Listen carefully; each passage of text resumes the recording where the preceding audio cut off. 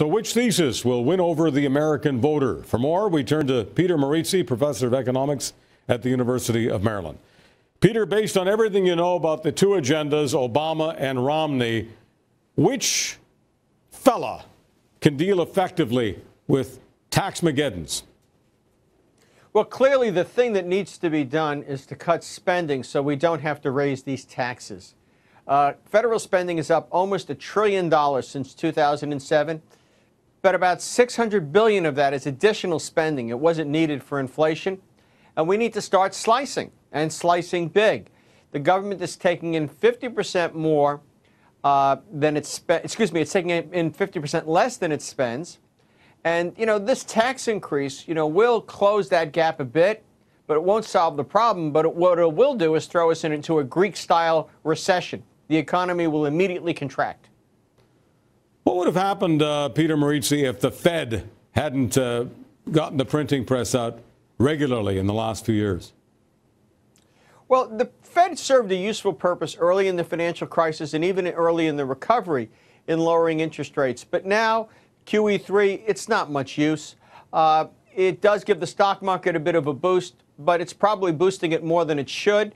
And when QE3 ultimately ends, we'll probably get an adjustment. All right.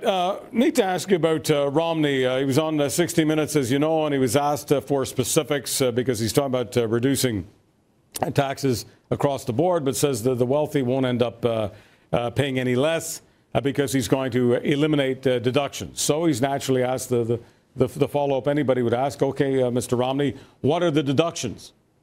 So I'm asking you, Mr. Marizzi, what do you suppose the deductions are? Well, the deductions that he would have to eliminate are quite sweeping. He has to find $500 billion in corporate tax breaks and individual deductions and credits to make that work, which means he has to go after cherished, middle-class tax advantages like interest deductibility in the United States on mortgages. And, as a consequence, a lot of middle-class Americans would likely face a tax increase. The United States has a terrible tax structure. Not the wealthiest, but fairly wealthy Americans, people making more than $250,000 a year, who don't make their money on Wall Street, but rather, have businesses or are successful professionals, are paying 25 to 30% of their income in taxes, double what Mitt Romney pays, and also Mr. Obama's friends, like, the famous investors and so forth that he likes to associate with, Warren Buffett. We really need to have a system where everybody pays something and it's flatter. And that's the direction Mr. Romney would take us in. However, it's going to be very painful because somewhere he has to come up with the money. A flat tax would raise taxes on people that pay no taxes at all today, or people that pay very few taxes. And that includes a lot of people that you mentioned, like the waitress and so forth. In order to have a reasonable tax structure, people are going to have to start paying for their government. If Obama pushes the idea that Mitt Romney has a hidden agenda, won't tell you what his plans are, and then Mitt Romney won't tell you what those deductions are that are going to be eliminated, doesn't politically Mitt Romney feed Obama's agenda? Absolutely. Mr. Romney is like a sparring partner, someone who has been engaged to look like an opponent, but who really can't inflict any damage on the champion in the practice ring. This looks more like a sparring session than a real heavyweight fight. Mr. Romney, while I'm sympathetic to some of the policies he would like to implement, is campaigning like a man well in over his head. He reminds me very much of Mr. Kerry, when he ran against Mr. Clinton. Senator Kerry just was not a suitable, when he ran against Mr. Bush, he was just not a suitable opponent. So, Mr. Marizzi, when it comes to down the road, because somebody will win the November election, and this taxmageddon, somebody will have to find a way to knock heads to avoid it. If taxmageddon is not avoided, if the American economy does actually go over the cliff, paint the picture for me. What does it look like? Well, it's going to be very tragic for the global economy, and it could actually disrupt the international institutions that we have. Certainly, Europe will plunge into recession with us. And the Chinese will discover that their export-driven growth model, in which they sell so much more than they buy from abroad, doesn't work. because eventually you bankrupt your customers that way, much as Germany has bankrupt Greece. In that environment, the world plunges into a long recession. It won't look like the Great Depression because the world is just structured differently than in those days.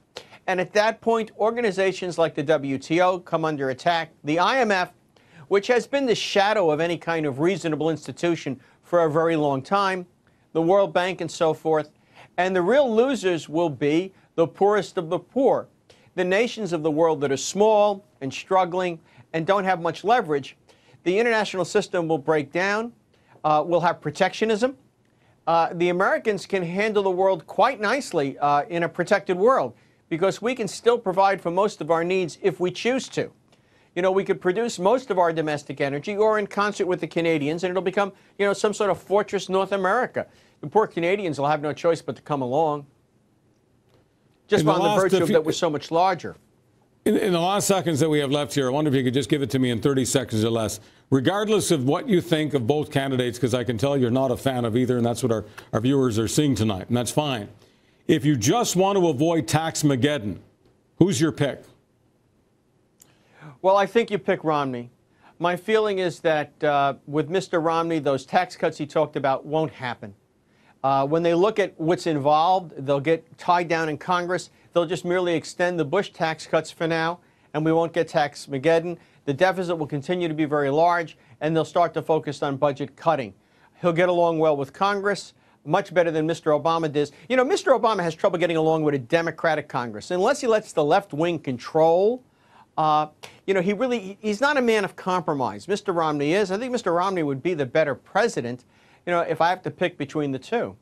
All right, so you don't think he's a great politician, but you think he's a superior CEO. Dr. Maurizi, thank you so much for the interview.